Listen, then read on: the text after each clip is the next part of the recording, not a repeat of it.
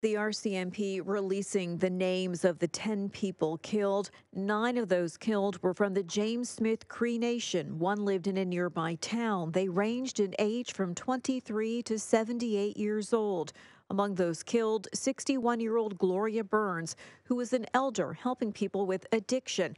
Her brother says she was stabbed after being a first responder during the attack. The families have also released pictures of their loved ones. You can see them on our website.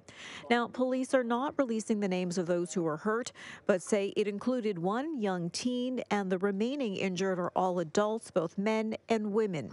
Meanwhile, the search for the remaining suspect is now in its 4th day. A reported sighting of Miles Sanderson yesterday turned up empty. The other suspect, his brother Damien, was found dead on Monday. Reporting live, Irene Precklett, City News.